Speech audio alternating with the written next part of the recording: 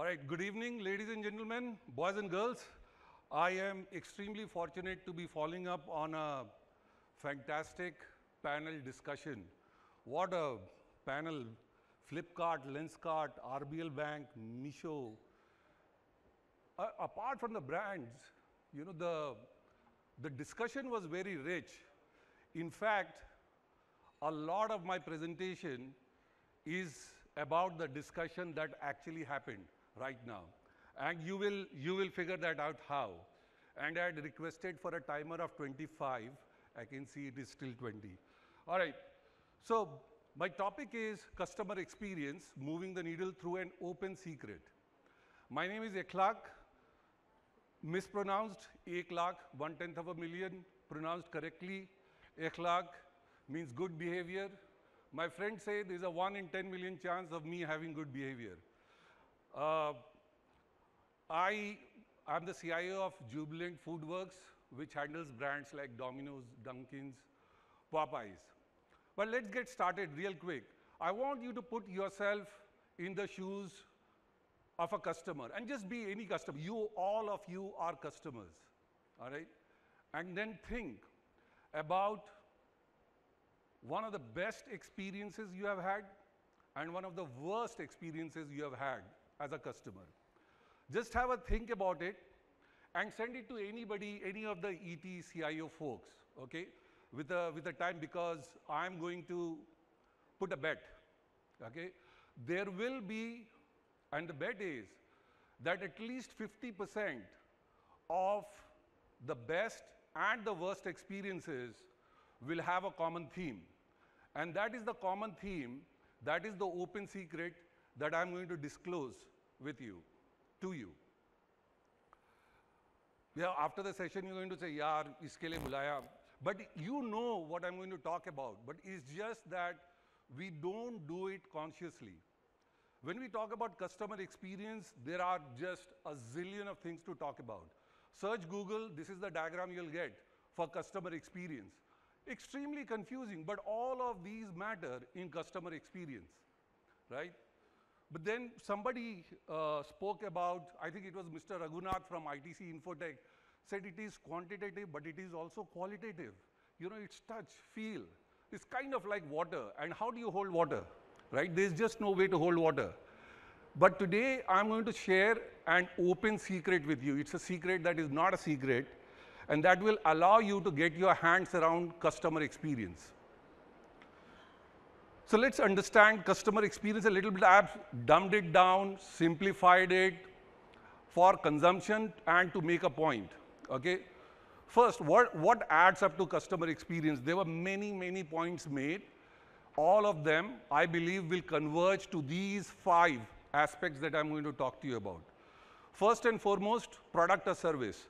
Somebody mentioned, and actually, whether somebody mentions or not, if you do not have a good product or service, forget about anything else with customer experience. Forget everything else.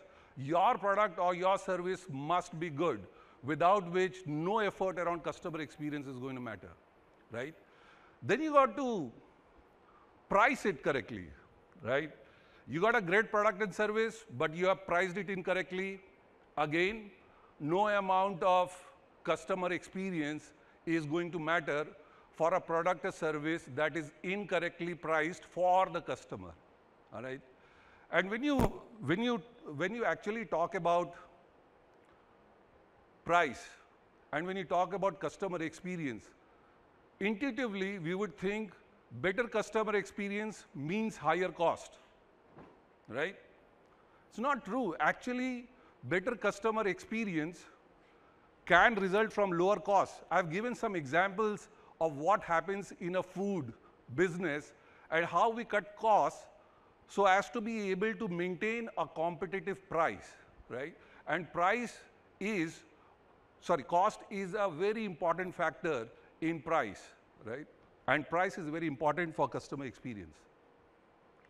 Behavior, great product, great service, good price, but rude behavior.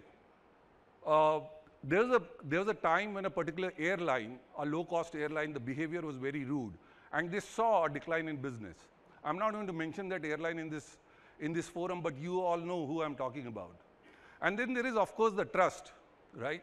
So if you don't trust a brand, your product could be good, your behavior could be good, your pricing could be good, but I don't trust you, right? I don't trust you with my data. I don't trust that you are going to fulfill what you're going to say.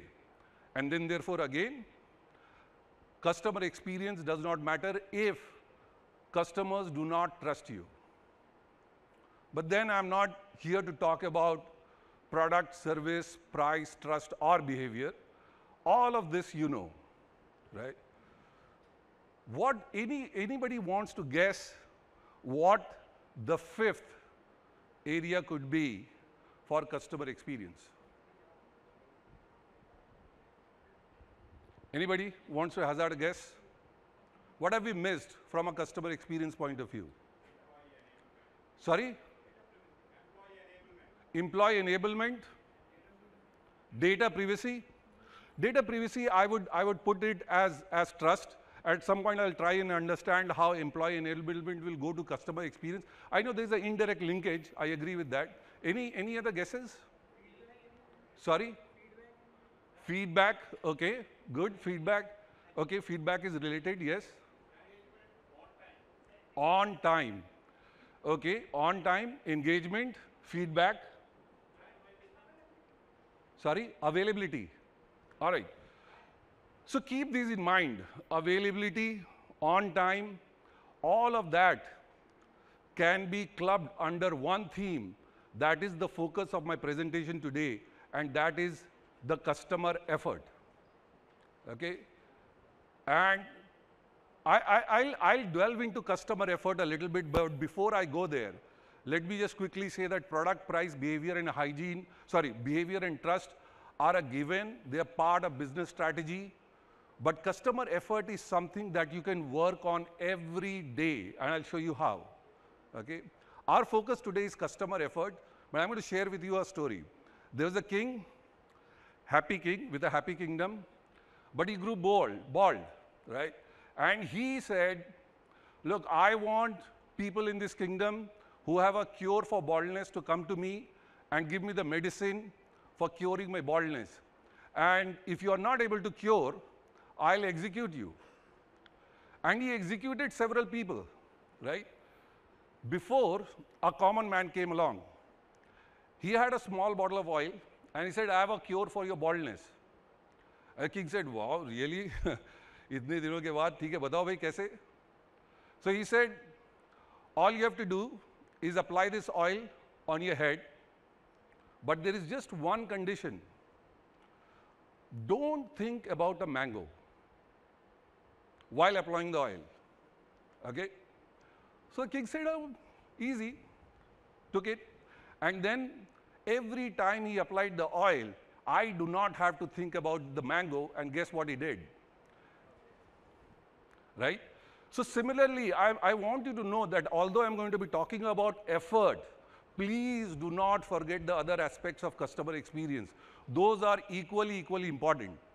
Now, there are two types of customer effort. One is physical, one is mental. I can see the timer now, and it is giving me some mental anxiety, so I'll rush through this. So, somebody spoke about, remember the days in the bank? We used to go, get a token from one counter, stand in queue with another, then go to the third one. And even now, if you are a customer of 2-3 banks, you know the internet banking of one is better than the other. You know how? Because the number of clicks it requires for you to do a transaction. And that simply is effort, right? The physical effort. Then another one, all of you live in a condominium or someplace.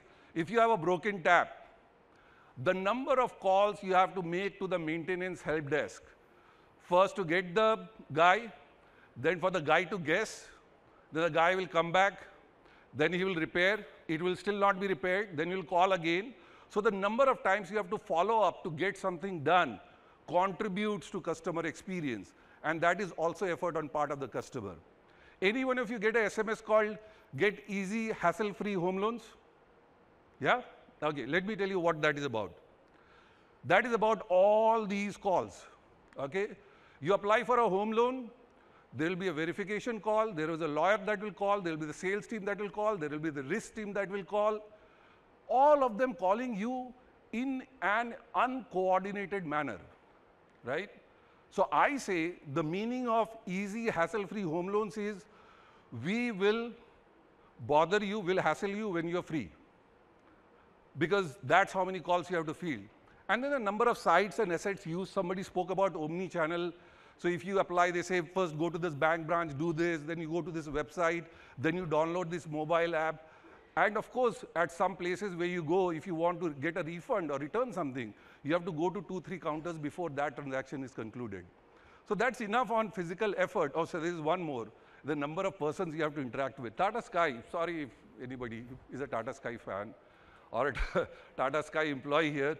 I call the call center, then I tell my problem, then they pass it on to the supervisor on the field, I have to explain the problem again. Then the engineer comes, you have to explain the problem all over again, right? And the number of people that you have to interact with independently and explain the same problem also leads to customer effort. This is all effort on the part of the customer, right? And let's talk about the mental effort. The biggest mental effort, any guesses? What is the biggest mental effort for a customer? The clue is in what I spoke about, and somebody also mentioned. Waiting time. This lady has grown old, waiting for the product. Domino's solved for this 20 years ago. They said the customers will not have to worry about the waiting time, 30 minutes are free. They built their business on top of this. And again, I want to make my point. 30 minutes of free would not have worked if it was not a great product, it was not priced correctly, if you did not behave well, and people did not trust. But apart from that, Domino's also solved for the mental effort of waiting. You have to wait maximum 30 minutes. I'll soon hear something more on that. Transparency. Go back 10 years. When you ordered something, did you know where your product was, or where, when it's going to arrive? Or I have gone to courier websites. First of all, you have a code that is hexadecimal, 16 digits long. My God, you can't copy and paste, and you paste, it comes up with shipped.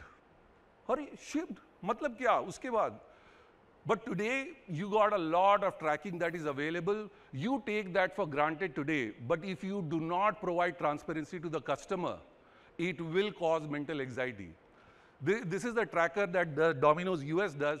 Again, an example of how transparency helps reduce mental effort on part of the customer.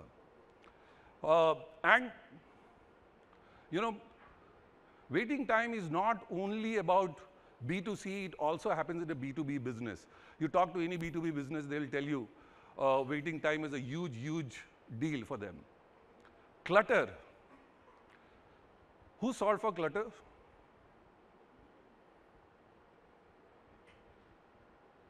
$22 years ago. Right? And if your website or your office or your shop, it is cluttered, it is mental effort on part of the customer, because the customer doesn't know what to do, right? Now, I'll tell you something interesting. All customers have to make a choice, all customers, irrespective. When they engage with you, they have to make a choice, right? And then there are two types. One, I have already made a choice. Like, I want to buy insurance, I want to buy life insurance, right? Or term insurance. Versus a customer who's exploring, boss, मेरे को insurance पता नहीं, देखते हैं क्या products है. I'm talking about the second one first, when the customer hasn't made a choice. This is famously called the jam experiment done in UK. In a mall, there were 2 exits. On one exit, they placed 24 flavors of jam. On another, they placed 6 flavors of jam. Guess who sold more? 6. By how much? 20% more? 10% more? 3% conversion rate, 30% conversion rate, 10 times, right? Why? Why? Because there are many reasons, right? First, you are causing anxiety to the customer by making him choose from 24, right? 6 hai, chalo, choose kar lete. Then if you pick 2 flavors, you have a feeling of loss of only 4. You have left 4 on the table. You pick 2 flavors from 24. You have a feeling of loss of having left 22 flavors that you didn't buy. This is known as the Hicks law, and it says that after a certain point, the number of choices offered to the customer is actually counterproductive. So be careful about how many choices you give to the customer. Then there is the case where the customer has made a choice. Remember, I spoke about, I know I want to buy term insurance. Right? Here is a customer who knows that he wants to lease Toyota Corolla, comes to your website, and this is what your website looks like. He says, okay, I want to buy Toyota Corolla, right? And then somebody in the panel mentioned that, hey, now customers expect to know the history. They expect you to know your background. They expect you to know the choice that you have already made. So just offer the Toyota Corolla straight away. Find a way to get to know the customer choice. A lot of people do it. You have a friend who completes a sentence. Google completes. You just type in the first two letters and Google will tell you what you actually want to search for. Right? That is reducing customer effort. Right? So I have spoken about it. Now, the experience that I asked you to remember, I hope you have sent it to some folks, because there is a bet. And this is a summary of all the physical and the mental effort that I've spoken about. But why? Why am I talking about customer effort? The reason I'm talking about customer effort is because all of you and all of your organizations do multitude of things on customer experience, right? But then, how do you measure it? Through surveys. And somebody was just talking about the downsides of surveys. Sample-based, it's outside in. You say, I've done these 5 things, but you can't see those results on NPS. So what's going on? Is there an internal and a direct way of measuring customer effort? Just take all the effort spoken about. You can establish your own customer effort index. Add that number of documents submitted. When I was with Max Life Insurance, when we started 2014, there were 11 documents for you to get life insurance. When I left in 4 years, there were 3 documents, and I'm sure it is 1 document or even less. That's customer effort has come down drastically, right? So by measuring customer effort and putting an index internally to it, you are able to measure the impact of your customer experience initiatives directly without having to do sample and surveys, unless you believe that customer effort doesn't matter for customer experience. Now, let me tell you why it is an open secret. All of these products are about reducing customer effort. It's just that you did not connect the dots with reducing customer effort. What is auto read of OTP? Reduce the customer effort. What is UPI? If UPI took 5 minutes to transact, do you think UPI would be popular? No, it reduces the effort compared to a credit card or whatever it is, right? Search engines predictions. So that is why I say customer effort is an open secret. All of you do it. It's just that you don't consciously measure it, put a number to it, and drive it down, right? If you do that, you will be able to get the ROI on your customer experience.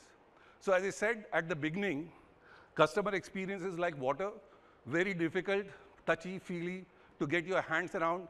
But then I've also spoken about how you can measure and reduce customer effort that directly impacts customer experience, and therefore a way to hold water.